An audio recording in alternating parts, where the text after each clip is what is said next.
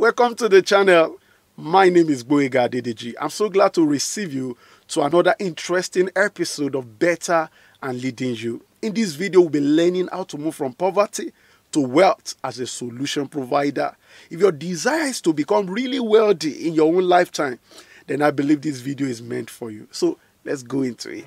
Growing up as a young man in Nigeria, I've been around men and women that daily pray about the wealth of the Gentiles being converted to them. They request and they desire that the riches of the Gentiles should become theirs. In this video, our focus is to see the principles that are able to bring about into reality the desires of many people. It is one thing to pray to be rich. It's another thing to know the principles that make anyone rich. So our goal is to become acquainted with the right principles that are able to make anyone rich, irrespective of the background of such. Looking at the phrase, the wealth of the Gentiles being brought to you, one thing you must understand is that the wealth of nations is tied to their work. So if you want to get the wealth of the people, you must also be able to get the work of the people.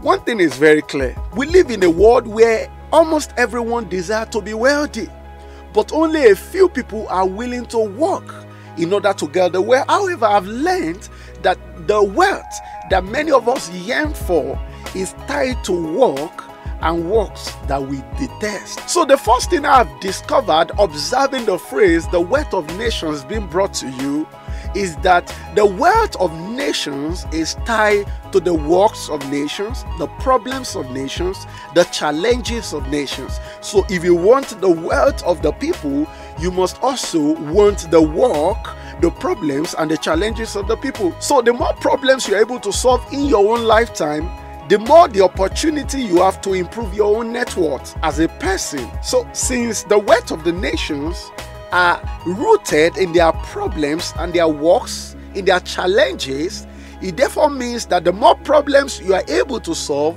the more problems you are able to provide solutions to, the more challenges you are able to take on as a person, the more the opportunity you have to improve your own net worth as a person. Now the thing is, if you must solve problems, it's important you are able to identify the problems of the people. Even though most people have one problem or the other, the truth is only a few people are able to identify the problems.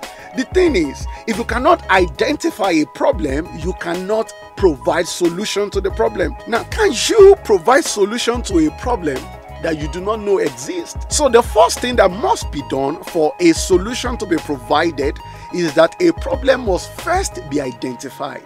Until there is an identified problem, there can never be an identifiable solution to the problem. So if you want to become a solution provider, if you want to become somebody who is able to provide solution to the problems of people, the first thing that you must do is that you must identify the problem. Again, can a man who has problems in his or her life solve the problems of others? The first thing that is required is that you must first become the solver of your own problems. You see, you cannot give what you don't have. If you lack the ability to identify your own problems and solve them, you cannot in any way identify the problems of others and solve them.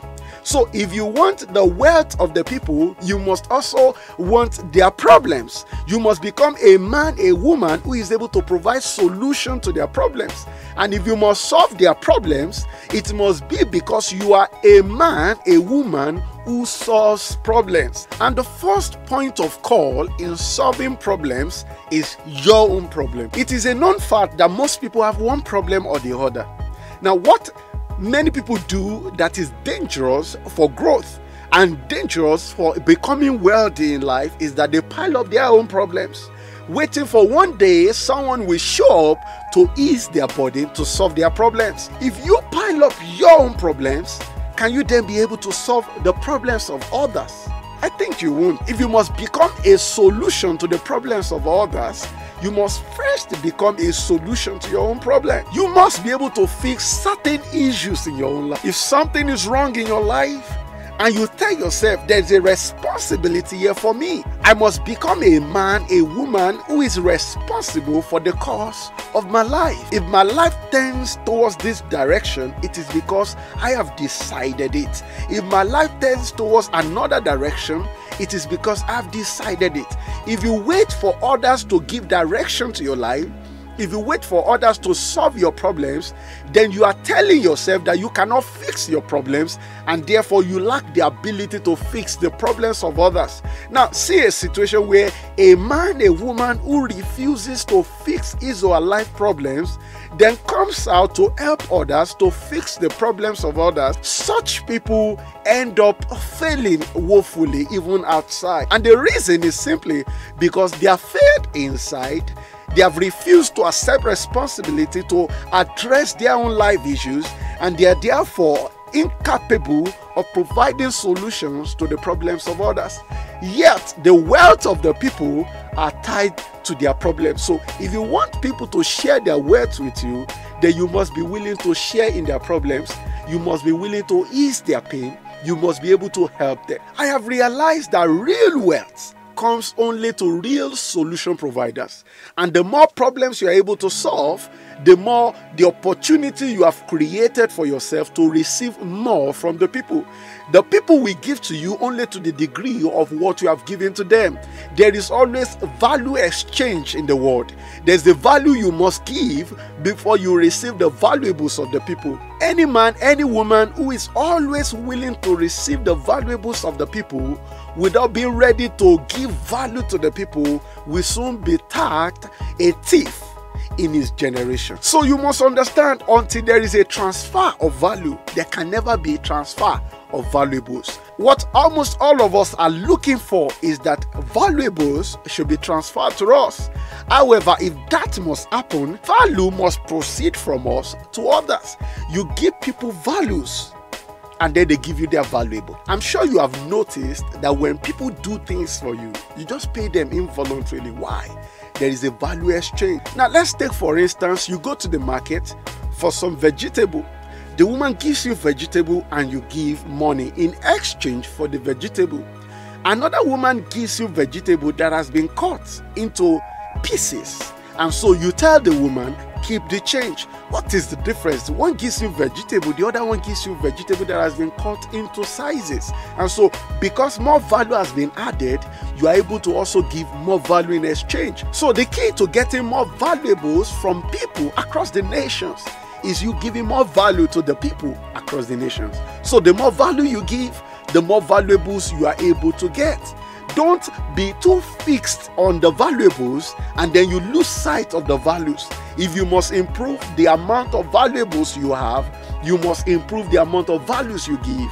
The wealth of the nations that you pray for, the wealth of the nations that you ask for, is tied to the problems of the nations. If you must solve the problems of the nations, you must identify the problems and you must find the right solution to the problems. And you cannot give solution if you are not a solution provider. And so the wealth of the nations goes straight to the providers of solution to the problems of the nations. If you can provide solution, you can't get the wealth that they have. So don't just fast, don't just pray to be wealthy. You must provide solution. You must build a work around the solutions you provide. So if you can make more people happy in your own lifetime, if you can make more people comfortable in your lifetime, then you are able to become more comfortable and more happy simply because you made more people happy. So the comfort you give, the happiness you give is what comes back to you in a greater proportion as more joy, more happiness, even in your own life. Let's see how everything connects. There is wealth, and to get to that wealth, there is work. And from the work, there is a problem. And then from the problem, there is a solution.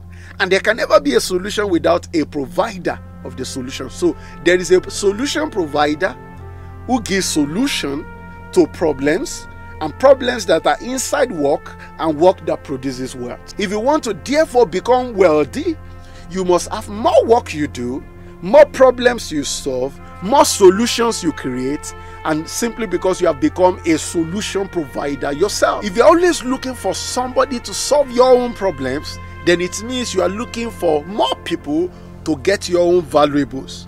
If you must receive the valuables of the people, then you must become a man, you must become a woman that provides solutions to the problems of others. So as you solve the problems of the people, they reward you with their own valuable. Alright, we have come to the end of the video. I believe you have learned something there. The wealth of the nations that you desire is tied to the works of the nations. If you hate to work, then don't ask for wealth.